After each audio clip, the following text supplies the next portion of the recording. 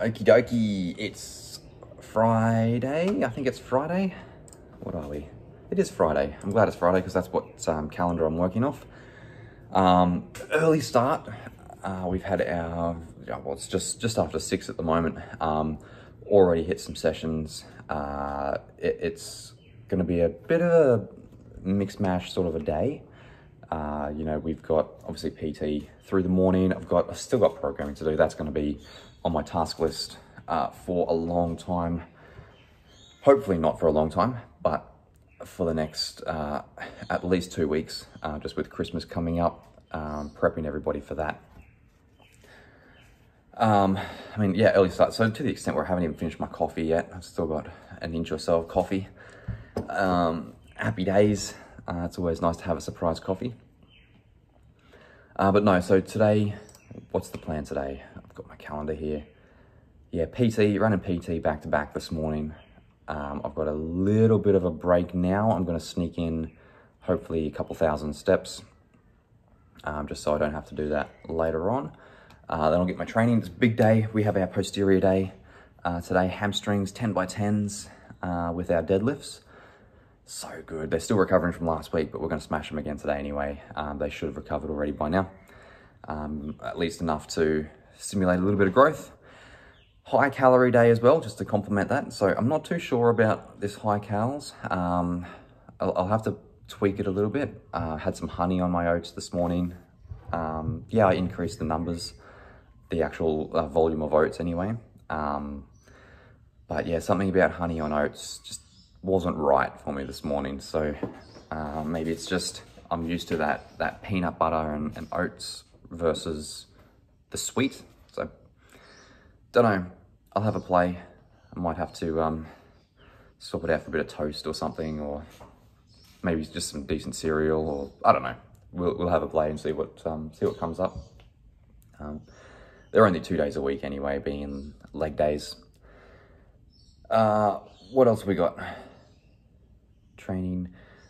I think we're going to go and, well, we are going to go and see a couple of houses. We've got some house inspections this morning.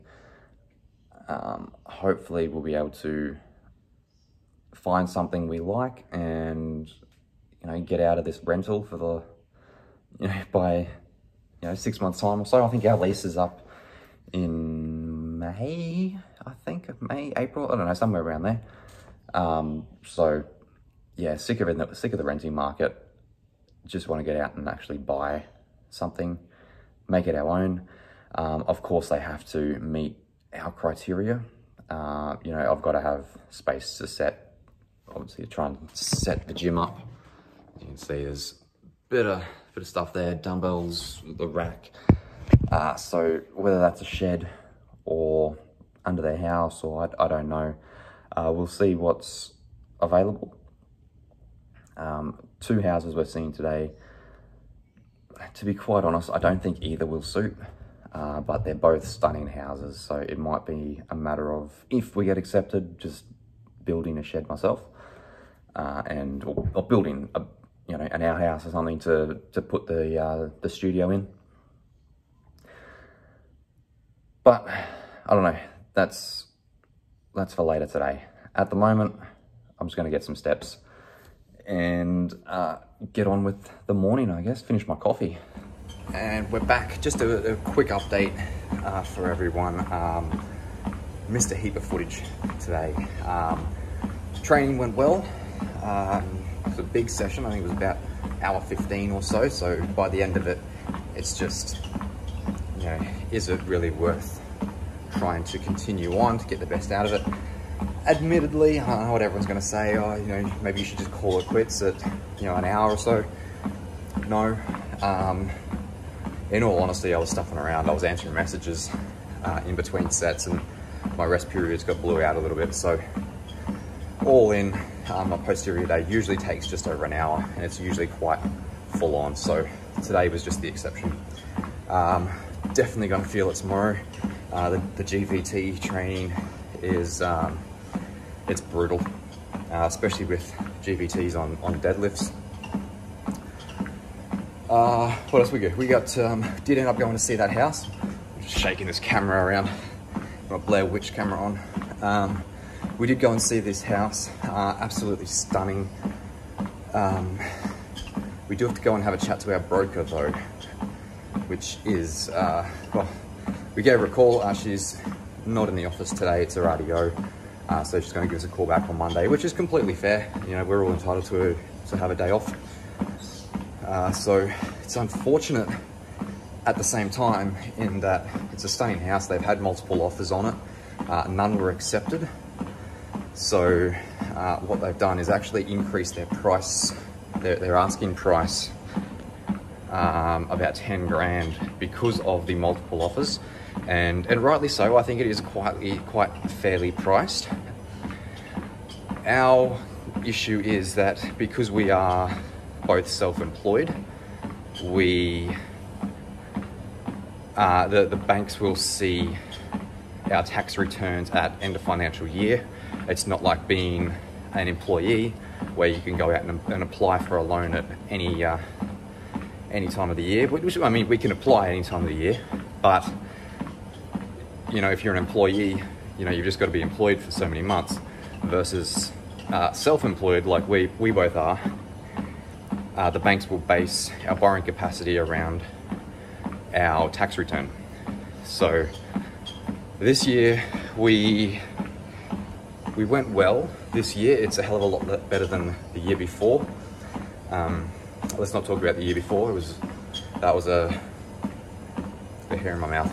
That was a bit of a shit show the year prior.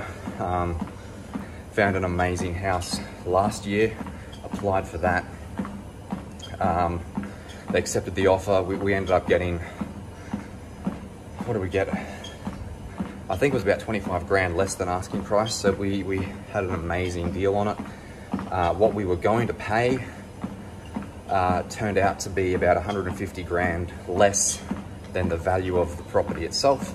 So it would have been an amazing house to move into, but unfortunately it wasn't meant to be. We got approved for the loan, but it wasn't our asking price. So yeah, toughed it out, got our debt down, and then this year, yeah, we've all but doubled our borrowing capacity. We just have to get the final pre-approval from the banks. So that being said though, it's still not quite as high as I would have liked. So we still have to knuckle down and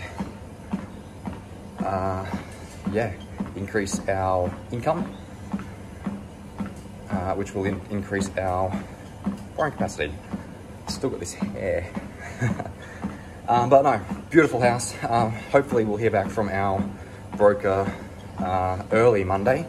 From what the real estate agent was saying today, I'm sure there'll be multiple offers this weekend at the open house. So I'm fully expecting a multiple offer bidding war type deal.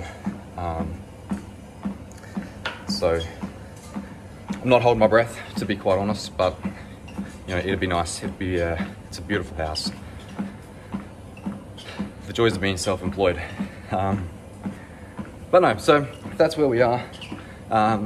Scored some lunch, and now we're here on the treadie. So I figured I'd set myself a little challenge, rack up 25,000 steps by the end of the day, which is, I think when I started this, I started on the treadie, I was at about, I think it was 13,000.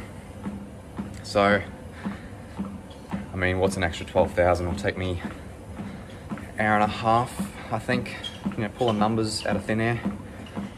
But no, we'll see how we go. At the moment, we're 6 minutes in, half a kilometre.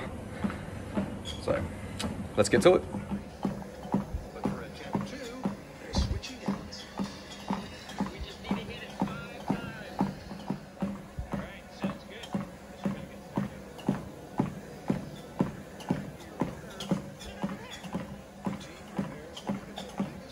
All right, let's wrap this video up. Not much is going to happen tonight. I'm just going to dice up some chicken and really just relax for the evening. Look, all in, really rock solid day. Our team this morning killed it. Everybody's in a great place. A real nice, safe position to get them prepared for Christmas, which is really cool to see. It's not very often that we get everyone in a similar situation, which is, yeah, so awesome. Step-wise, yeah, we're about to cross over 25,000 now, so that's going to be a piece of cake. Weight, I've got no idea what my weight is at the moment since it's the end of the day. What else we do? Training was good. Posterior day, GVT with my deadlifts. Yeah, they're brutal. House-wise, yeah, you know about the house. Nothing much more to report on that one. Look, all in, really rock solid day. Just gonna have some dinner, chicken and salad wraps, and a little bit of ice cream for dessert. And that'll be us done. So another one in the books.